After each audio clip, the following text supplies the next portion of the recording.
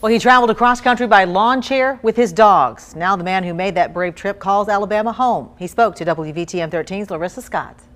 Mush! Known as the man who traveled the country in a lawn chair pulled by his 2 huskies. We accomplished our goal. We got to Venice Beach, a total of 2,375 miles. Georgie Cutright found his way back to Alabama. Someone said, hey, I have a little land, come out here. So he traded in his chair and skateboard for gardening tools. I'm going to be starting a farmer's market here in Springville, where he's growing his own produce. I have zucchini, squash, cucumbers, carrots, onions, green beans, peas. Clearing the land himself, he made a well.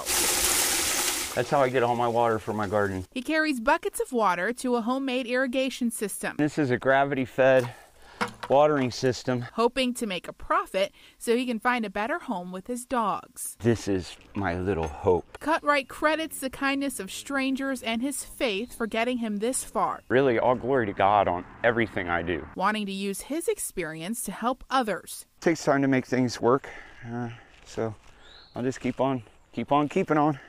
Life's a garden, dig it. Planting generosity in the community that's helped him grow. In Springville, Larissa Scott, WVTM 13.